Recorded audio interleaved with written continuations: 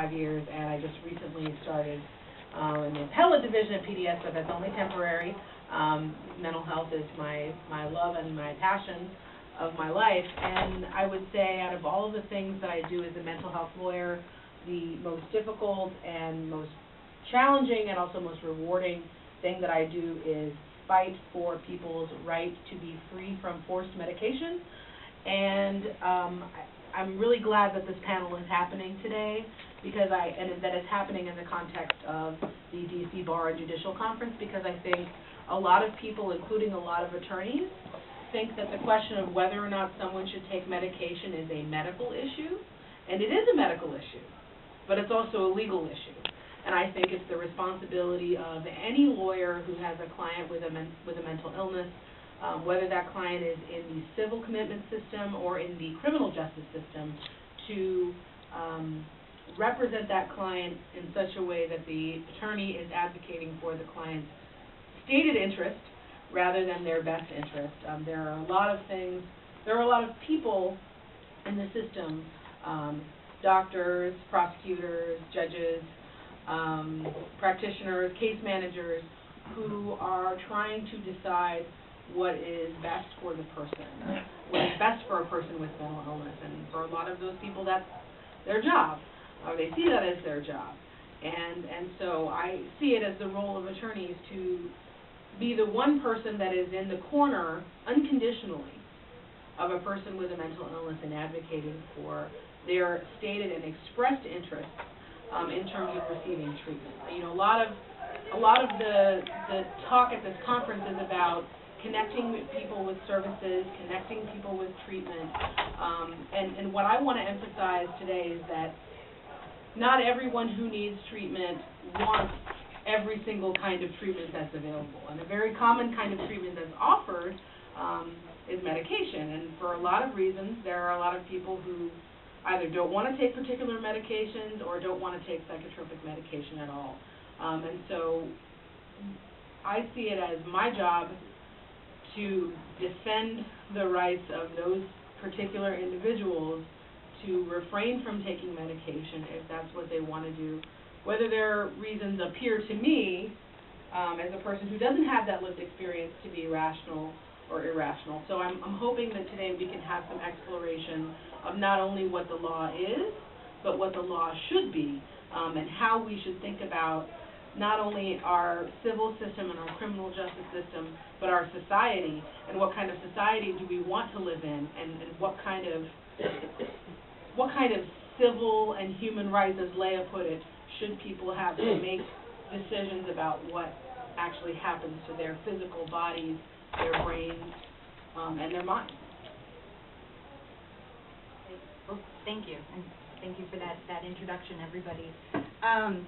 And we are going to delve into all of those questions, but before we get into talking about the law and what it is and what it should look like with medication, I want to take a step back and talk a little bit about what mental illness is, because we've been here all day talking about mental illness, but we haven't really dissected what it is that we're talking about here. And commonly when people talk about mental illness, they talk about it like diabetes, and they talk about it like a condition that can be measured through tests and corrected through medication. We've heard some of that today as well. But when you drill down a bit, mental illness, at least in the United States, are mostly defined by the Diagnostic and Statistical Manual. Is everybody familiar with that? The DSM. And that's a book that's published periodically by the American Psychiatric Association. It defines and categorizes specific mental illnesses and describes the symptoms of those illnesses. In 2013, the American Psychiatric Association published a new version, and a fascinating debate broke out. The National Institute of Mental Health critiqued the new version as not being scientifically based, as just clusters of symptoms and experiences without any scientific measures. And then other people critiqued it as being an over-medicalization of normal responses to abnormal situations.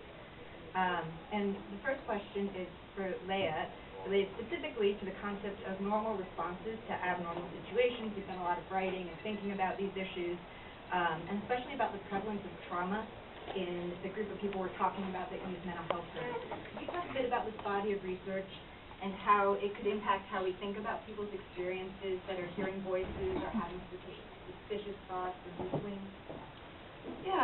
I think, you know, when people make these claims, mental illness is like any other illness, you know, I really encourage everyone to investigate that claim. Because in my experience and experience of many other people, it's not. You know, it's far more complicated, and like Jen said, there's not a blood test. They're looking for the genetic basis of these illnesses and still haven't found it, and, you know, maybe 30, 40 years they'll find something, but basically these are very complex patterns of behavior and experience that are, you know, part nature, part nurture. You know, it absolutely is a different mix for everybody. So I think one thing that we can see when we look at people who are engaging with various systems, whether it's the mental health system, substance use, criminal justice, juvenile justice, all of our different systems, is that there is a high prevalence of trauma, and I'm talking about abuse, you know, experiences of childhood abuse, neglect. There may be current interpersonal violence going on, or domestic violence situations. Homelessness is in and of itself traumatic. And we now know that traumatic experience, whether past and present, actually does have an effect on a developing brain. The science is clear on that. The genetic basis of mental illness is not clear, but the science is clear that in a person's experience, and particularly in their early childhood, significantly affects the developing brain and can have consequences that last throughout the lifespan. So the science is clear on this. There is if you look at the Adverse Childhood Experiences Study, which basically was a collaboration between Kaiser Permanente and the CDC, which in 1997 surveyed 17,000 patients about basically 10 categories of adverse childhood experience.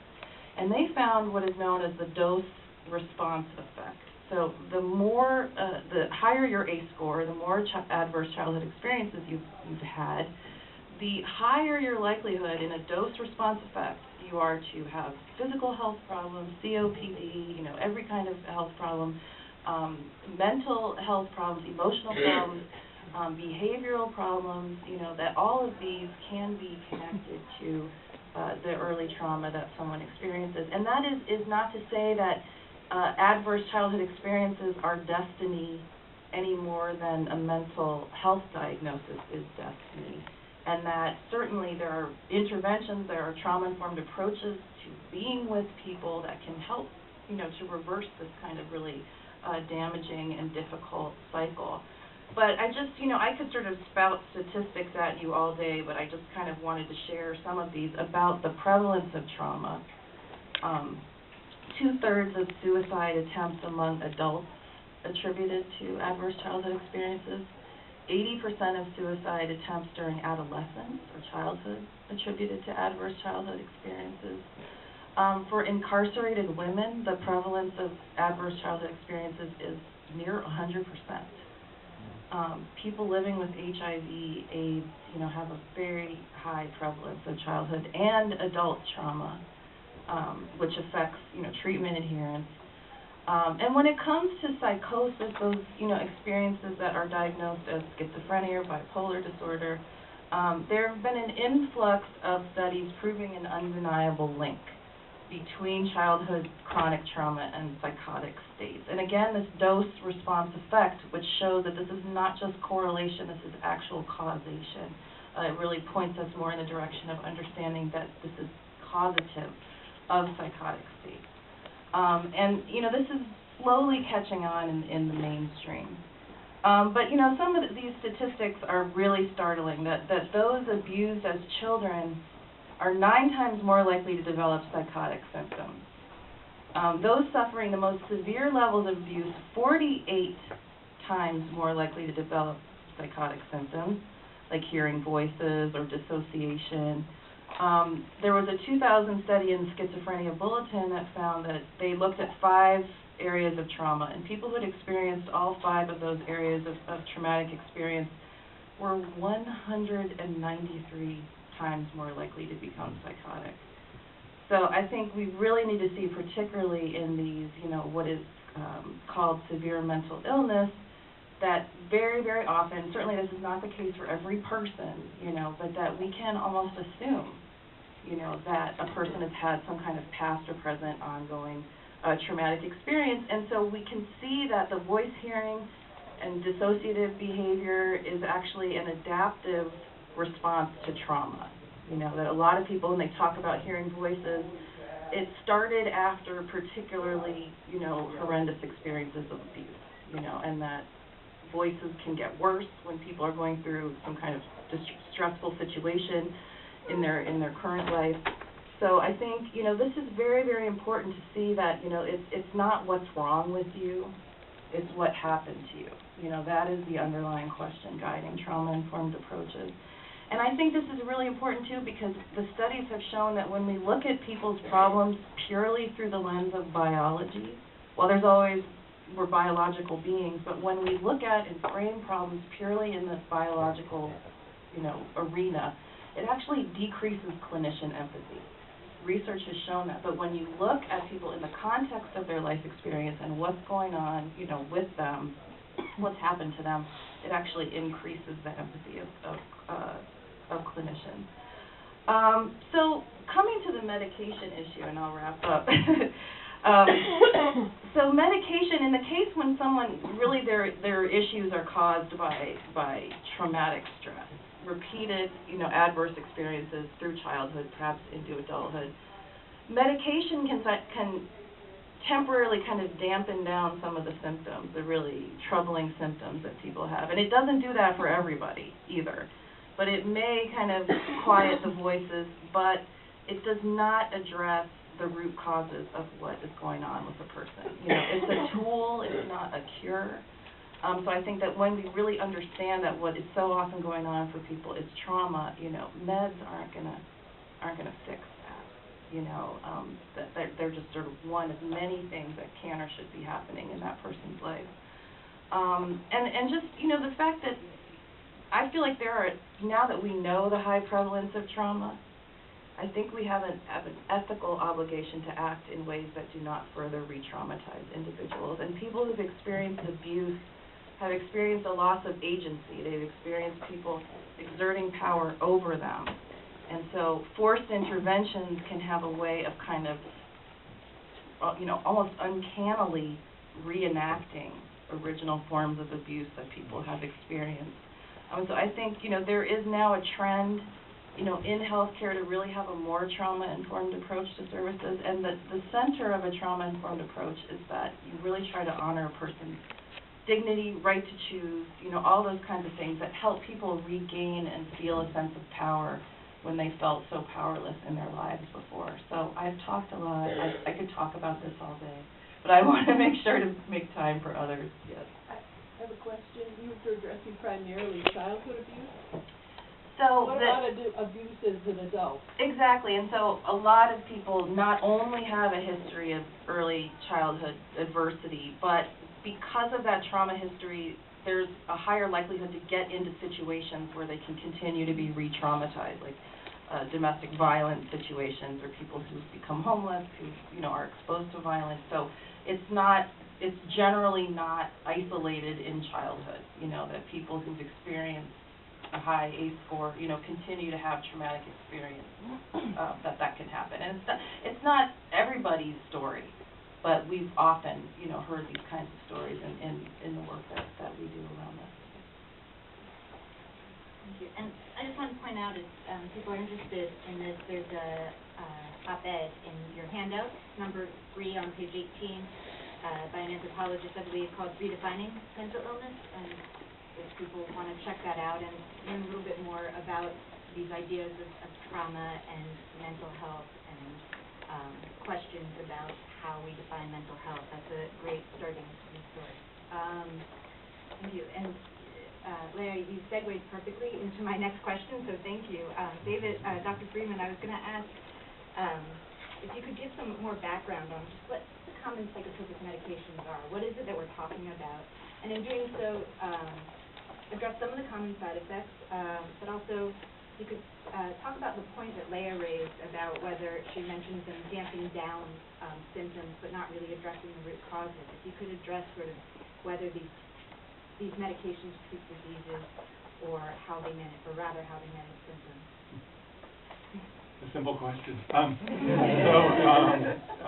First of all, I should emphasize that I'm a psychologist, I'm not a psychiatrist, and so I don't prescribe medication in the district, although someday that might be a possibility.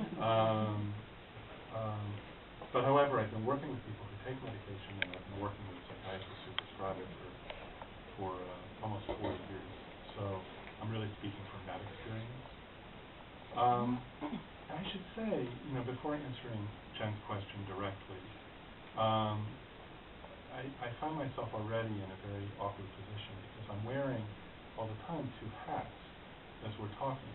On the one hand, I am drawn to the field of mental health, and I've trained probably several thousand people in the time that I've been a psychologist, because I'm interested in helping people, because I'm interested in trying to figure out what are they thinking, how are they feeling, what do they want to do with their lives, where are they going, what are they up against. And so, on the one hand, I approach things from a person-centered perspective. In other words, who are you, and where are you going, and how can I help? And on the other hand, I'm faced every day with some pretty significant decisions. So, for example, am I going to write a petition to have somebody involuntarily committed to a hospital, an FD12, in the district? Am I going to seek to support continued civil commitment of an individual after a year has gone by? I'll get a call from the Office of Attorney General. Your document is due. You need to tell us whether or not you want to keep this patient committed. I'll get a call from the Business Improvement District downtown. Hey, one of your clients is over here. He's harassing the people at the 7-Eleven. He smells terrible. He's barely dressed. He's screaming and shouting. Seems like he's talking to himself. Would you please come fix the problem? And so there's this tension between a person-centered approach, where I want to get to know the person, and a kind of an action-oriented approach where I have to somehow or other, quote-unquote, fix the problem that we're presented with. And there's a kind of this plays out in a lot of different ways. We're talking about best interest versus stated interest. Well, the stated interest of somebody who is acutely psychotic is to,